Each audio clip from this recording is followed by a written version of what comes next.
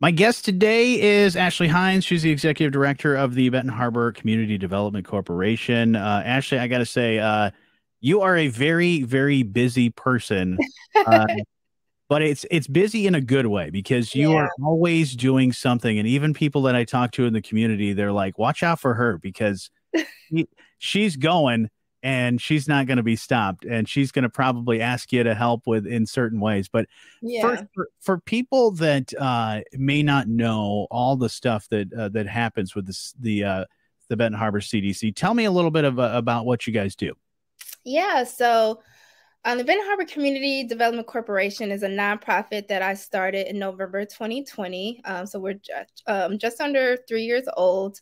But it really grew as this labor of love, of community and affinity to this community, and of residents coming together and being empowered and empowering our other community members to really create the community that we want to live in. And so we do a lot of different things because of that. We just respond to the needs and wants and desires of the community. So some of the things that we currently do, we have home buying education and counseling service that we offer monthly home buying counseling to residents and meet with them one-on-one to help them develop a plan of action to achieve homeownership. We've since launching that program, we've now gotten into the housing rehab space.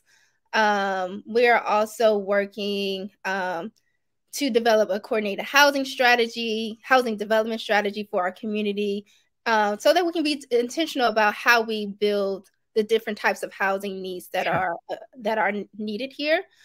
We have a mentoring program. We do a lot of social cohesion events. So just trying to create space for community members to come together in a healthy and safe way.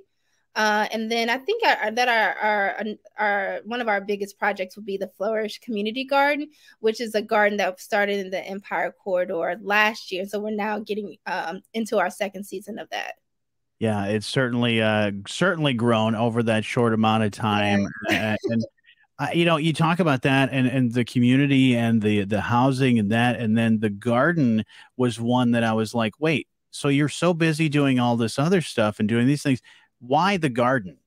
Yeah. So as an organization, we started the garden because we did an asset mapping project in that neighborhood Mhm. where we had residents come together and walk around to map the assets, whether they were people, land, building, resources, to see what was already in that community and how we leverage those things to Yeah. grow the community.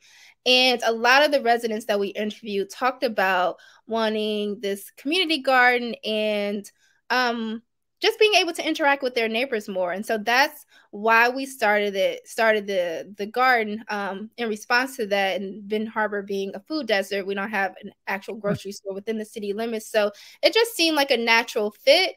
And then long term, what we like to do is really use that to expand the local food system. So this summer, we've kind of added to that garden program where we're now helping residents start gardens at home. So that's been really fun to visit and do site visits with people and get them excited about growing food for their family. Mhm. And yeah, it was one of those programs that even, me being on the planning side, it was something that people said that they wanted. And then the fact that it grew so fast, not just the produce that we were growing, but the people's affinity to that, it was just really beautiful to see. Yeah, and were you a gardener? I mean, are you really? Do you have a green thumb? Are you good at You that? Or know what? I have a light green thumb, okay, right? Like I can keep some stuff alive. I had house plants. My dad was really into gardening and house plants, and so we spent a lot of time helping him in his yard growing up. He played a really huge role in helping us to get our garden started as well. And so, I'm able to keep things alive. And prior to starting the CDC, I sat on a board for an organization based out of Baltimore called the Mhm. Black Church Food Security Network, where we work with Black churches to use their land to grow food for the community, and then also connecting Black farmers to other resources. And so I had a little bit of experience of that, but not necessarily hands-on growing. So it's been really fun and exciting to be able to be a good steward of our land, but also it's been a huge learning curve for me. Yeah, and for people that even are avid gardeners and have been for many years, they know that still every day is a learning moment for them. Yeah. Sometimes they put something in the ground and it doesn't grow, or sometimes Yeah. sometimes it grows by accident. Yeah. So that is just cool to see that continue to grow and develop. And Hmm. I know I love getting into my garden in my home and doing a lot of that stuff, and of course also having a community garden, like you said, it brings the community together, Hmm. and you work together to make something really awesome happen, and that's continuing to grow. And I love the idea of even helping people in their homes and their home gardens, and Hmm. helping really develop that and get that going, because that's just going to be a spark that will continue to flourish. Uh, Yeah. for many years to come in the community, and a very very important thing. And like you mentioned, nutrition as well is another big aspect of that. Hmm. Absolutely. Yeah. So we're going to be hosting classes, nutrition classes, partnering with the MSU Extension Office to facilitate some of those things. Also doing cooking demos to show people how to cook some of the things that we're growing that they may not necessarily be used to eating. And so just being really creative in how we introduce people to urban gardening and trying new things. So you're not afraid to try new foods. If somebody put something in front of you and said, "Hey, let's grow Oh, this and let's try it." see, I'm a foodie by heart. Like I will try pretty much anything. I love to cook. I love to experiment with different things. And so I definitely don't shy away from trying new things. That's awesome, and I hope other people in the community have that same sort of belief of that, because you find out new wonderful things. You're like, oh, I didn't know how to make that, or Mhm. I didn't even try that, grabbing that in the store, because I didn't know what to do with it. And to learn all that stuff is really amazing. Now, what else are you busy with? Because those are just a few of the things, but I know it seems like you're always doing all kinds of things, and talking about building more community aspect. Yeah. You've got your movie nights. You also have some bike nights and some Yes. We have kinds of a things. lot of events happening. In relation to the garden, we purchased the home next to the garden, which we're now in the process of rehabbing. It was a previously fire damaged home that we got at the last tax auction, and we're rehabbing that to be a community resource house. And so that'll be a place for community members and organizations to gather to meet with the local community. We're going to be offering a tutoring service out of the house as well, business center, laundry access for people who may need it, showers, things like that. So Wow. that has been, definitely taking up a lot of my time, but it's really fun to be able to design and create that space. We also have a lot of events coming up as well. So this Thursday, the 22nd of June, we are launching our Real Community Outdoor Movie Nights that we do in partnership with an organization called Let Us Rest that's led by Miss Delia Chandler. And so we show movies bi-weekly in Union Park. And so they're going to kick off this week at 7:30.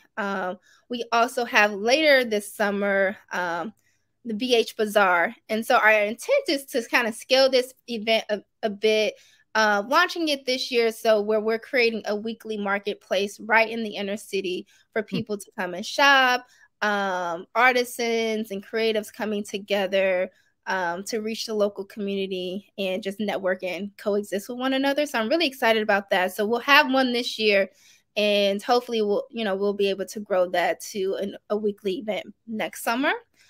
We also have, I'm really excited about a bike party Okay. coming up on July 14th.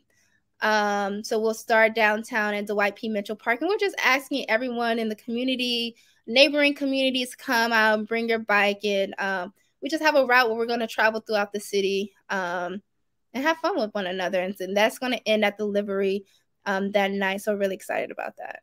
That's amazing. Yeah, Yeah. I don't know how you find the hours in the day, but you certainly find them, and you even look for more time to do other things. But it's every aspect of the stuff we've been talking about is community, and it's Hmm. about the developing the community more than just housing or this or that and all these other things. But you're trying to help with all that stuff, and you've got some other Yeah. great people that certainly help with joining a hand to not only help with the garden, but some of the other teachings and the other things. It's just really, really awesome.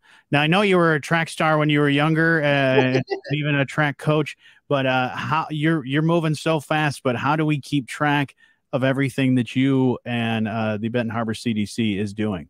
Yeah, so you can find us on Facebook and Instagram at Ben Harbor CDC or Ben Harbor Community Development Corporation. We're also in the process of revamping our website, so that'll be launching in the coming weeks as well. BentonHarborCDC.org. And so, yeah, you'll be able to track our events there, sign up to be a volunteer, things of that nature. And so we're really excited about getting that back online. Yeah, and definitely keep track of all that stuff because I know when I follow you guys on Facebook, I'm like, ooh, that's awesome. Ooh, I want to be a part of that. Oh, that's Yeah. And there so. are just a lot of great things. We talk about this all the time, not just with our organization, but other organizations who we're connected with. We're really trying to build this ecosystem so that one organization does not have to meet every need. Sure. And so a lot of times we see people working in silos. And so we understand that our work may be in housing, but it's not just about housing. It's about creating space and creating healthy, whole people to be in these homes, to be in these communities. And so, yeah, just really having a hub where people can find out about a lot of this great information. Another resource that is it's new, but it's being utilized is BentonHarborEvents.com. And so you'll be able to find out not just about my events, but a lot of the other local events happening here as well. That is awesome. Some great things happening in the community. And one of the great organizations among many of them is the Benton Harbor Community Development Corporation. And Ashley, thank you so much for telling me about all the great stuff that you guys are up to. And thank you for so much for all your hard work that you're doing along with everybody else. Thank you. Thank you so much. I really appreciate